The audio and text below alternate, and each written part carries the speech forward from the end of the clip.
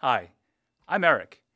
As you can tell, I'm an avid cyclist, but I'm also the lead product manager for Google products on the world's first Android phone, the T-Mobile G1. I'm here to tell you about the Google goodies that come preloaded on this phone. There's Search, Maps, YouTube, Google Mail, Contacts, Calendar, and Talk. With an Android phone, everything is made simple. Once you log in with a single sign-in, all your Google apps are available and automatically synchronized with the web. You'll never have to log in again. You can still protect all your stuff by creating a screen lock pattern like this one. Let's say you just met a new friend and you want to add her as a contact. Let me add Kate, a cyclist I met on my ride last weekend. I can add Kate's phone number, email, address, and more. All Google apps on Android are fully synchronized, so whatever you do on your phone appears on your computer and vice versa. So when I save Kate's info on the phone, in a matter of seconds, it will appear on the web. This also means that all of Kate's info is safe and always available.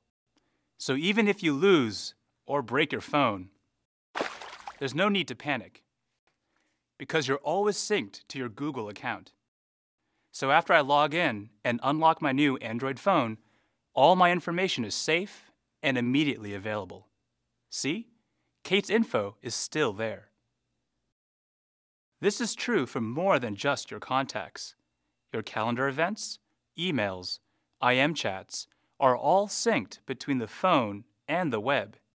If I create an event on my computer, like my bike ride with Kate this afternoon, shortly after, it will appear on my phone. There, I just got a notification on my status bar. The status bar is where I get notified of new emails, new IM messages, calendar events, text messages, and so on. In a single swipe, you get an update on everything, without the need to check each and every one individually. Oh, here, Kate's just confirmed our bike ride plans. To answer Kate, I've got many options, and you can find them all on the Contacts app. I can text, IM, email, and of course, call. I'll reply with Google Talk.